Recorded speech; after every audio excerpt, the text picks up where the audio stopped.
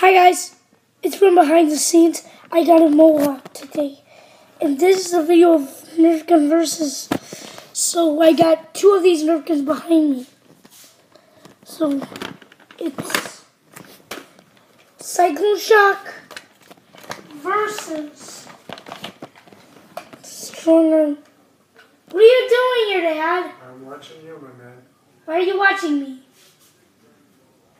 I'm trying to be informed. Informed? Yeah. I want you to teach me about what it is you want the world to see in that video you're recording. Oh, okay. Don't forget I'm here. Okay, I won't forget. Which gun do you pick? So, let's pick.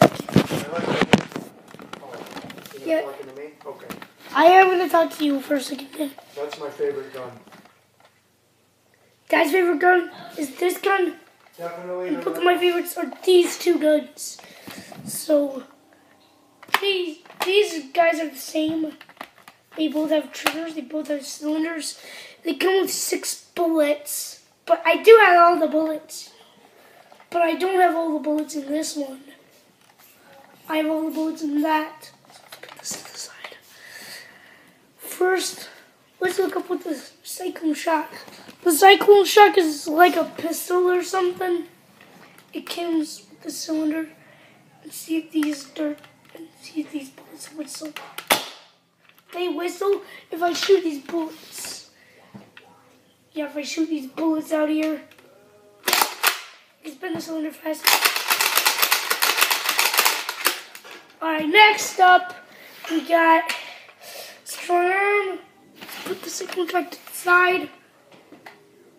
The strongarm doesn't have 6 bullets. I lost ones outside in the front yard on the mulch. So by doing that thing, you might have enjoyed it. Also, if you want to do it, see it.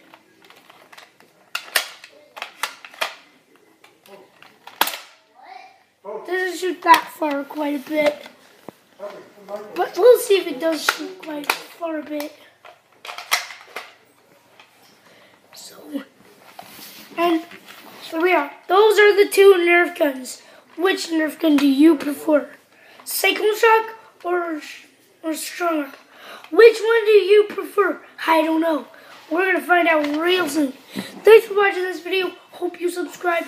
Make sure you click link in the description below. And also, write a comment down below where my finger is. See you guys next time. Bye. Bye. Peace out.